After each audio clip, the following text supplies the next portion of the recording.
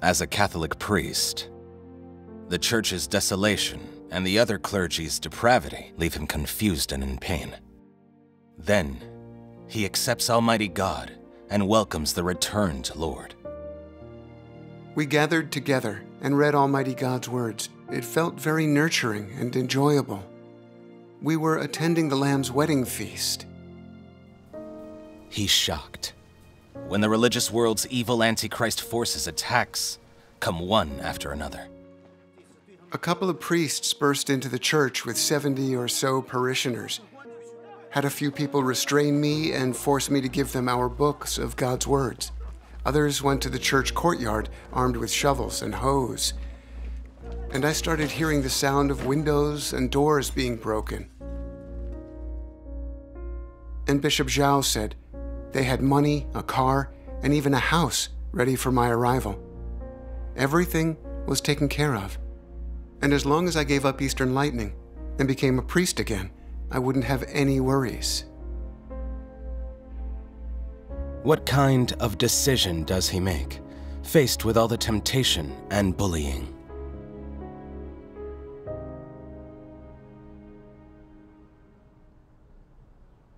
My parents raised me in the Catholic Church. When I grew up, I finally became a priest. Later, the church grew so desolate. Bishops and priests were constantly infighting and had power struggles. And friars and nuns were always jealous and bickering. Because the diocesan bishop didn't consecrate a suffragan bishop, he got upset. He teamed up with other priests and said since the diocesan bishop spent the church's money on cars and condos and had joined the Three Self Church, he should be removed from his post. They even fought with the parishioners that supported him. Later, the jealousy and hatefulness became more serious, and there were many battles between the priests, which splintered the entire church into factions. I was really disgusted to see them fighting for the sake of their status. It wasn't like a church at all, but it was just as dark as the secular world. Sounds like it. The diocesan bishop started excluding me for not joining Three Self.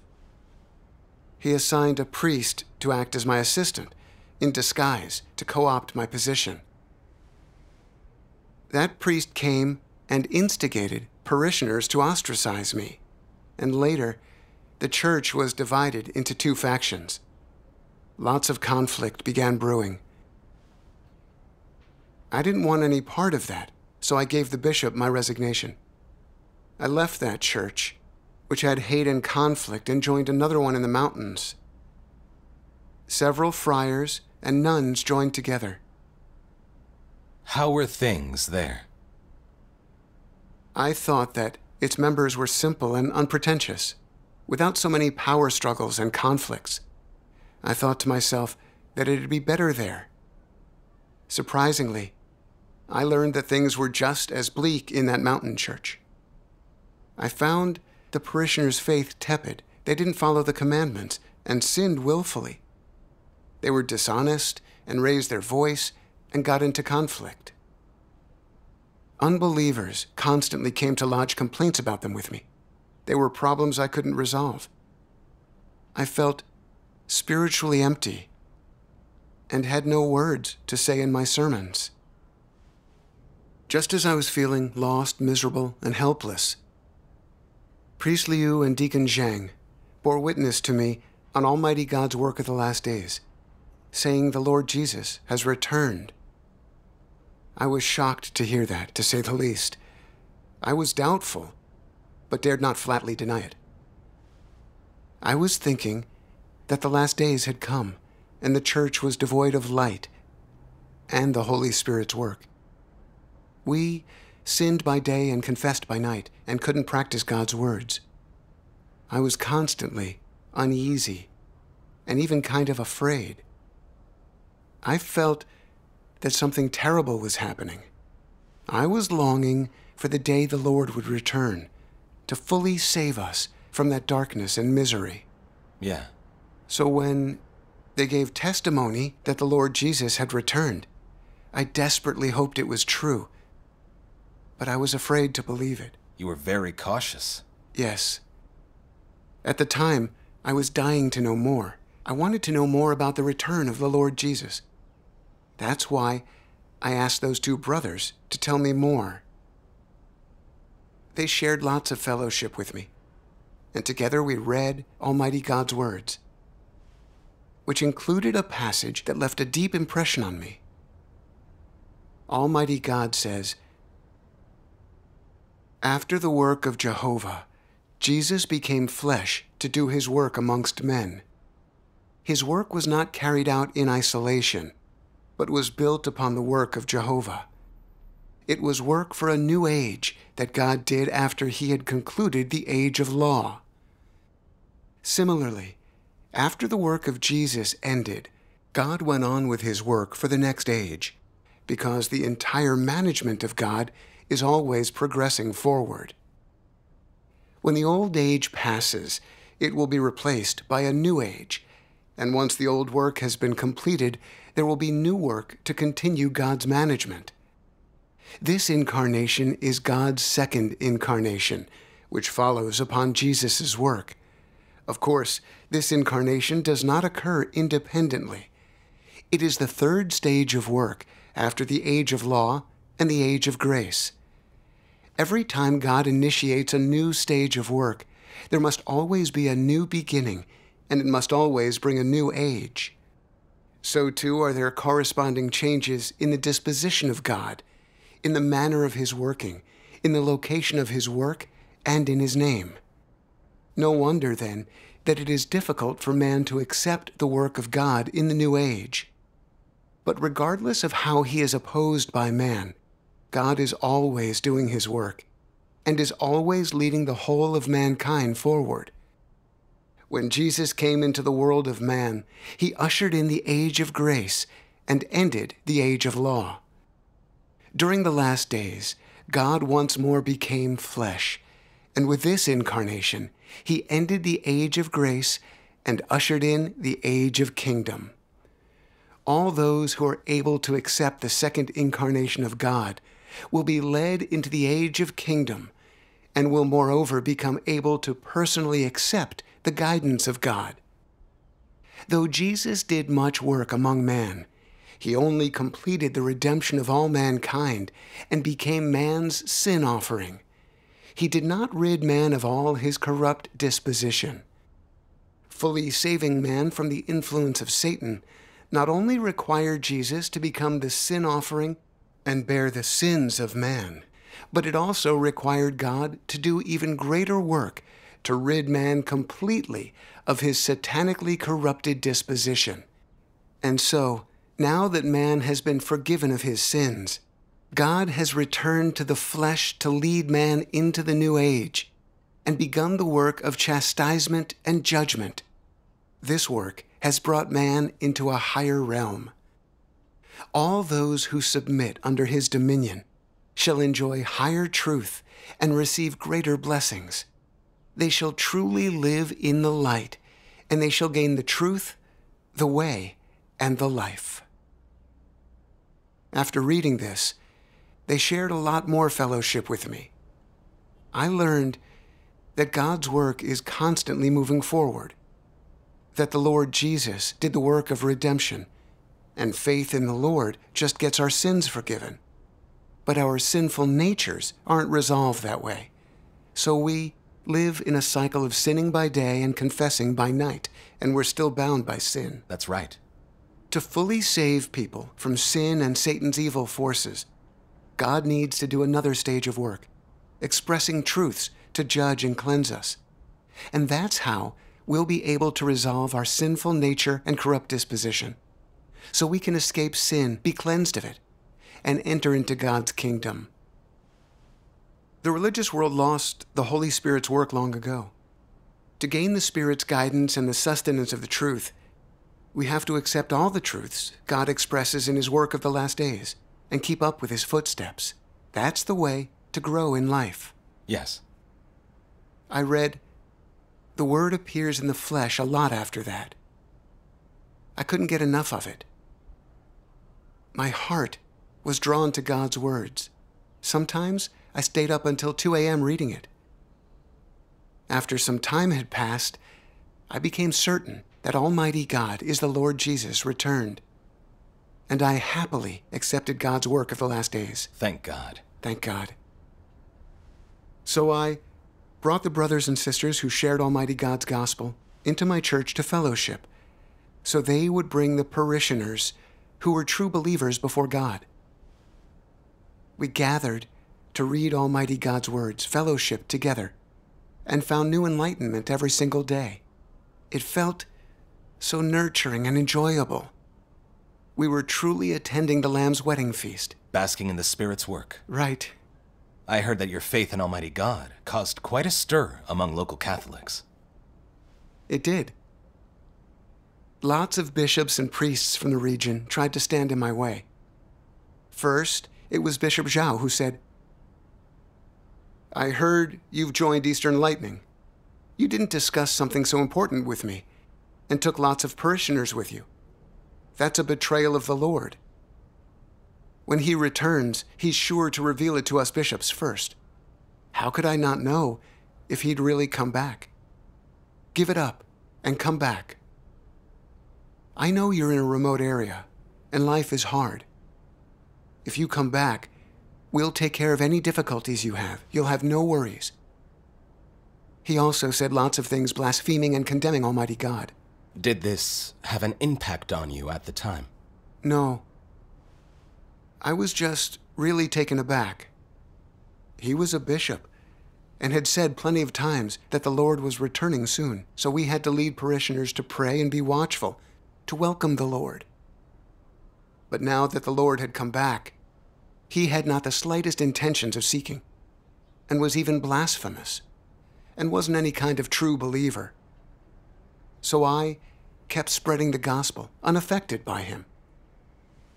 Then Bishop Wang came in with someone else and said to me, all smiles, "Bishop Zhao has asked me to convince you to go see him at home. Listen, he's very concerned for your welfare and afraid you'll take the wrong path." When I heard those words, I was so annoyed. They didn't care about the parishioners and if they were going through hard times, but they were all up in arms about my faith in Almighty God. It was very clear. They tried to keep me from accepting God's work in the last days. I told him, "You are all absolutely set on keeping me from my faith. The churches have been desolate without the Holy Spirit's work for years. Brothers and sisters, faith is fading away, and they're in a cycle of sinning and confessing. I've been confessing to God, but bound by sin. And I've been in a lot of pain.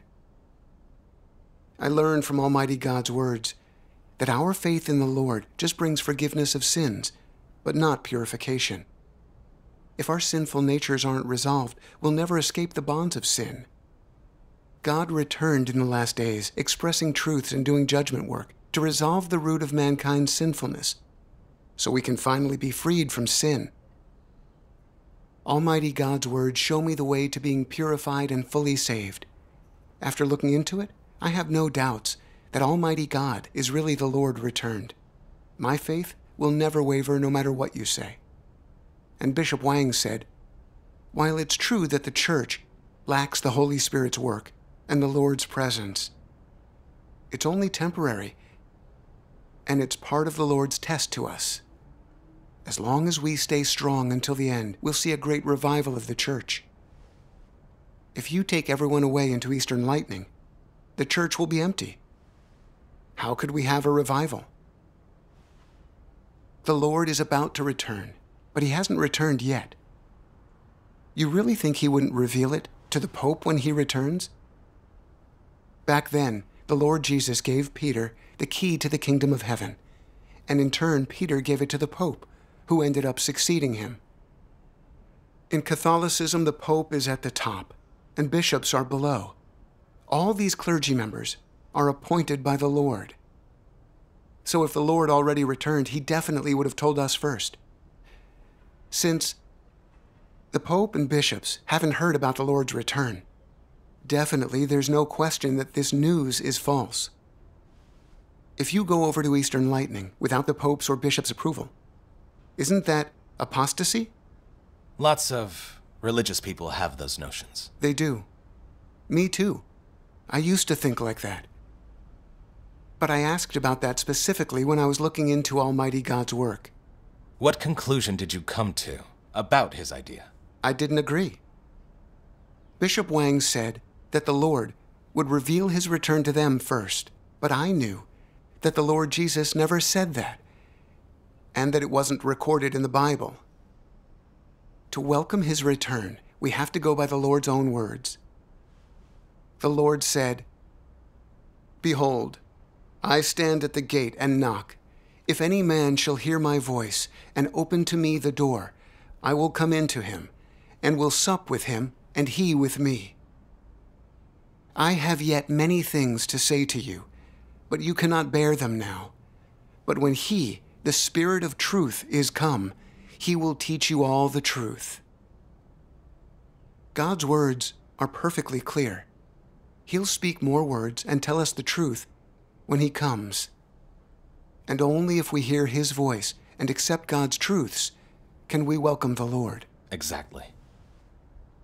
The Lord Jesus said, "My sheep hear my voice, and I know them, and they follow me."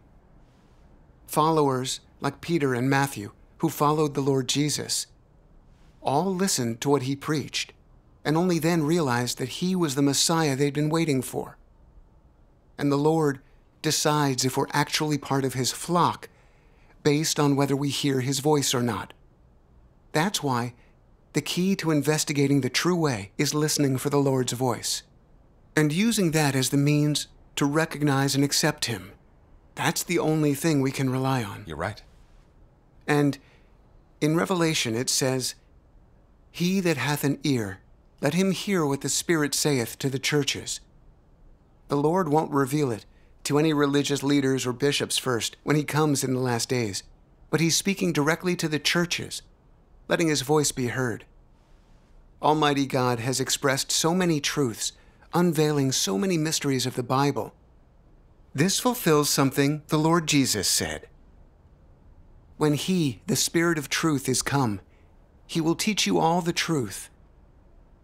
For he shall not speak of himself, but what things soever he shall hear, he shall speak, and the things that are to come, he shall shew you.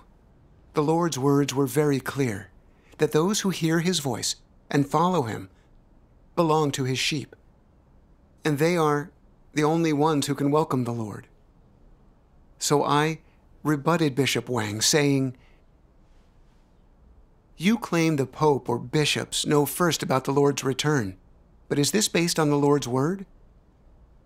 The Lord Jesus never said anything like that, and neither did God the Father or the Holy Spirit. Nothing like that is recorded in the Bible. So aren't your words nothing but a human notion? To welcome the Lord, we have to follow the Lord's own words, not our notions and imaginings. It's recorded in the Old Testament that the boy Samuel served Yahweh in Eli's presence. By human notions, Yahweh's revelation should have been given to Eli first. But Yahweh did not have it that way. Instead, he called the child Samuel a total of 4 times to tell him his will. And when the Lord Jesus came, instead of revealing it to the chief priests and scribes, he appeared to the shepherds and told them about the Lord Jesus' birth. Obviously, the Lord doesn't work according to man's notions. No matter how long someone's been a believer or what their status is, as long as they're willing to let go of their notions, humbly seek and listen for God's voice, they can witness God's appearance. The Lord has returned expressing truths and doing judgment work. He doesn't need to solicit anyone's opinion or tell any particular person. This is God's own work that no man can interfere with. Anyone who rebels will only offend God's disposition, just like the scribes and the Pharisees. who clung to their own notions against the Lord Jesus and had him nailed to the cross. They committed a heinous sin and were damned and punished by God. Isn't that bitter lesson something worth reflecting on for us? What was Bishop Wang's response to your fellowship? He just replied really angrily. You have some gall, daring to go against the Pope. You know, Priest Liu was kicked out of the church after joining Eastern Lightning. Church members rejected him, and even his family were against it. He gave up his priesthood and turned down a car and money. So, don't you think that's a problem? They thought giving those things up was unthinkable. That's right. What did you think at the time? That the Catholic Church really didn't have the work of the Holy Spirit, and the bishop had money, status, and pleasure on the tip of his tongue, just like an unbeliever. How was that serving the Lord? And so, no matter how hard they tried to stand in my way, I was determined to follow Almighty God. I said, the Bible says we ought to obey God rather than obey men. I only obey God's words, not men's. You can perish that thought and stop advising me. When he saw I wouldn't listen to him, he left in a huff. After that, Bishop Zhao and Bishop Wang kept coming to try to stand in my way. They said, Priest Wei, you can't be unconscionable. Back then, to help you become a priest, bishops and other priests risked imprisonment to protect you, paying quite a price to help you with your 10 years of training to deliver sermons. We've been giving you food and drink. Your parents worked so hard for you so you could get your priesthood sooner. But you're throwing them to the wayside with Eastern Lightning. Can you still face the bishops and priests? Can you still face your parents? Give up this faith and come back to us. We're waiting for you. Did all of that affect you? When they were saying those things, my mind was in complete turmoil. I thought about all the years they took care of me. The bishops really did a lot. The police had been after me for years, and the bishops arranged things really thoughtfully, all for me to ensure my safety. My family was poor, and the bishops looked after me. I was afraid I would be unconscionable if I didn't listen to them. Like you owed them. Right. But I knew that Almighty God is the Lord Jesus returned, and I couldn't turn my back on him. So I said a prayer. Oh God, I'm feeling weak. Please give me faith and strength so I'm not swayed by outside influences. I want to follow you till the end. And then I opened The Word Appears in the Flesh and saw this passage. From the moment you come crying into this world, you begin to fulfill your duty. For God's plan and for His ordination, you perform your role and start your life's journey. Whatever your background and whatever the journey ahead of you, no one can escape the orchestrations and arrangements of the heaven, and no one is in control of their own destiny, for only He who rules over all things is capable of such work. Since the day man came into existence, God has ever worked thus, managing the universe, directing the rules of change for all things and the trajectory of their movement. Like all things, man is quietly and unknowingly nourished by the sweetness and rain and dew from God. Like all things, man unknowingly lives beneath the orchestration of God's hand. I also remembered that the Lord Jesus said, Behold the birds of the air, for they neither sow, nor do they reap, nor gather into barns, and your heavenly Father feedeth them. Are you not of much more value than they? God takes care of the birds flying in the air. Just think of humans. I was made by God, and He gave me my life. my food, my clothing is all given to me by God. The bishop's care and assistance was thanks to God's arrangements. And my chance to serve God as a priest was also determined by him. And it was his love.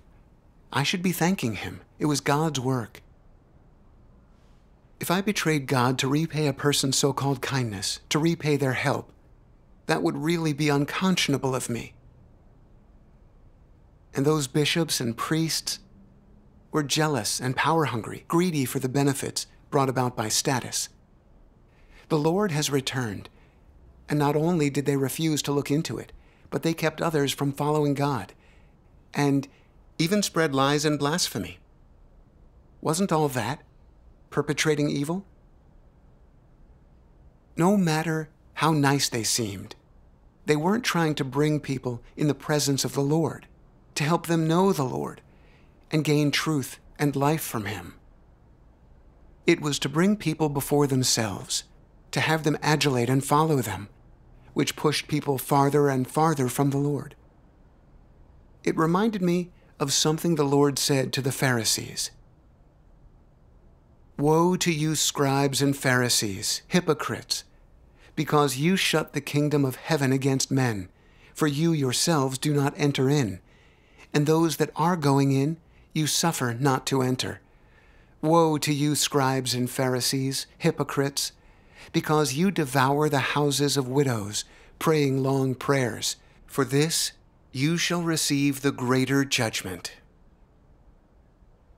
The bishops and priests had everyone firmly under their power and stopped people from welcoming the Lord's return. They were acting like the scribes and Pharisees without any difference. Weren't they the evil servants that God's work of the last days exposes? Trying to be considerate of them would be a real betrayal of the Lord. Definitely. So their attempts to stand in your way actually opened your eyes. Yes. This was a net gain for you. Thank God. Later on, when clergy from other provinces learned about my faith in Almighty God, they started being disruptive and began besieging me. They were full of blame, attacks, and condemnation, saying my faith was a betrayal of the Lord Jesus, that I was a traitor and should be damned. The worst part was that they made things up and twisted the facts to slander the Church of Almighty God and blaspheme Almighty God. Among them, hardly anyone would just calmly hear me out. I was truly incensed. I was thinking, how could these bishops and priests be that way? Everything they said was condemnation and blasphemy and hateful toward God. For a while, it felt like something was tightly gripping my heart. I couldn't find peace. I knew that with them condemning me and rejecting me that way, well, their parishioners were certain to treat me the same way. So I thought that they would be spitting on me wherever I went. This was really painful and disappointing for me, to say the least. I remembered what the Lord said. "Blessed are ye when they shall revile you and persecute you, and speak all that is evil against you, untruly, for my sake." God became flesh and came to earth to save mankind, and suffered the religious world's abuse. People are so vicious, so evil toward God. And those of us who follow God will be subject to this kind of slander too. But suffering for righteousness is blessed and meaningful. Thinking of it, I wasn't worried about other people's condemnation. They may be treating me that way, but having the chance to welcome the Lord, read God's words, and come face to face with God is the greatest blessing. God is my everything, and having Him is having all. This thought brought me a sense of peace and comfort. Back in my old church, I wasn't spiritually sustained, but was living in darkness But following Almighty God, I was getting the sustenance of the truth and could see salvation on the horizon.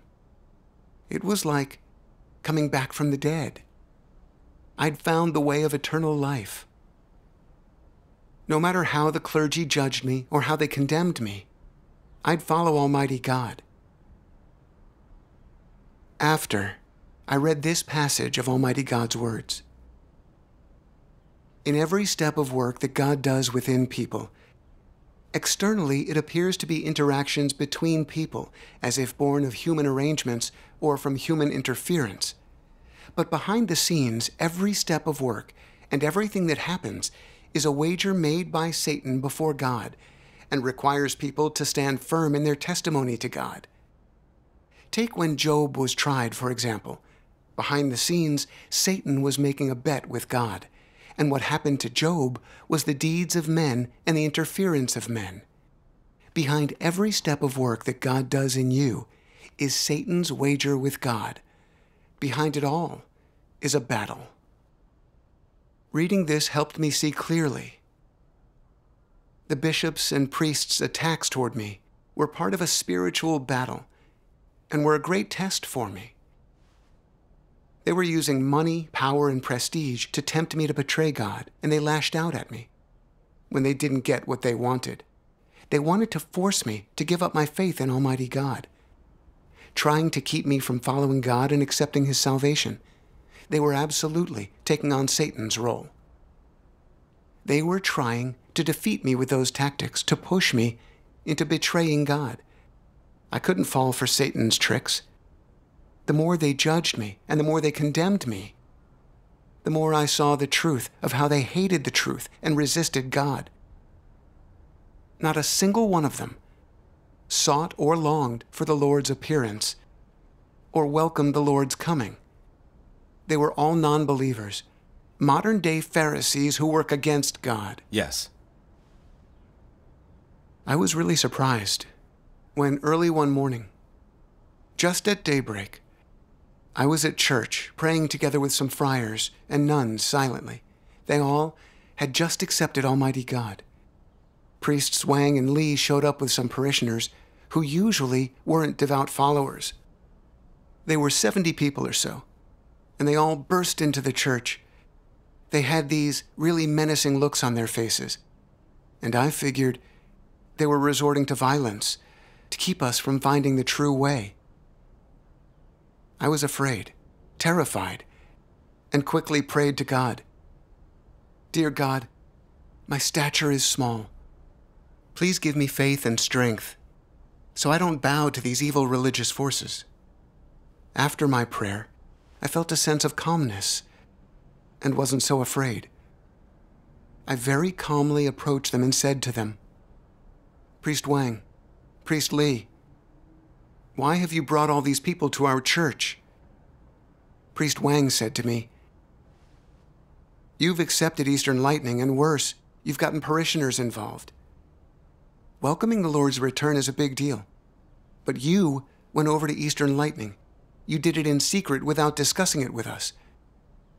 You're rebelling. Have you forgotten the Lord's own words? The Bible says, Then if any man shall say to you, Lo, here is Christ, or there, do not believe him. For there shall arise false Christs and false prophets, and shall shew great signs and wonders, insomuch as to deceive, if possible, even the elect. Therefore, any news of the Lord's second incarnation is false. You've been misled and you've betrayed the Lord, and you're getting one last chance to come back. You have to give up Eastern Lightning and bring the others back, and you'll remain a priest. Did you hesitate at all? No. I said very firmly, Priest Wang, you can do whatever you want to me, but keeping people from investigating the true way, from hearing God's voice, and welcoming the Lord's return is unacceptable. It's true, there are false Christs and false prophets in the last days, but the Lord Jesus said He would return. We can't fail to welcome the Lord's own return out of fear of false Christs or prophets.